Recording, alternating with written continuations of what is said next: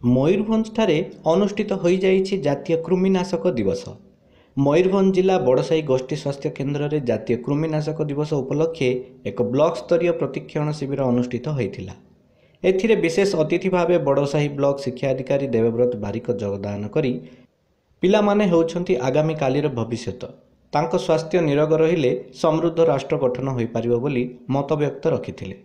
ସେହିପରି ଡାକ୍ତର ସମ୍ବିତ କୁମାର ଦାସ, ଡାକ୍ତର ସଞ୍ଜୟ କୁମାର ଓ ସରକାରୀ ବ୍ଲକ ଶିକ୍ଷାଧିକାରୀ ପଦ୍ମଲୋଚନ ଦାସ ଯୋଗଦାନ କରି ଉପସ୍ଥିତ ଶିକ୍ଷକ ଶିକ୍ଷୟିତ୍ରୀମାନଙ୍କୁ ଜାତୀୟ କୃମିନାଶକ ଦିବସର ଆଭିମୁଖ୍ୟ ସମ୍ପର୍କରେ ଓ ଉକ୍ତ ଔଷଧର ସେବନ ବିଧି ଉପରେ ବିସ୍ତୃତ ଆଲୋଚନା କରିଥିଲେ।